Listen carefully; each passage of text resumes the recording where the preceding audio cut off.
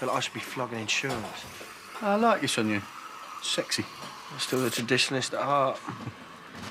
But I really appreciate what you're doing, you know. Maybe it's not that much of a hardship, is it? Do that. How's it going? You ain't gonna do another anti-Joshua on me, are you? What's the point? I'm gonna change anything. Nah. Only you can do that. You all right? Yeah, well, good. We were just talking about motors. I'm gonna go full-time at the car lot. Oh, it's good, isn't it?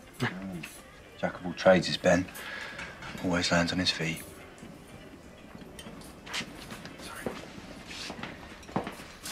Learner's the weed.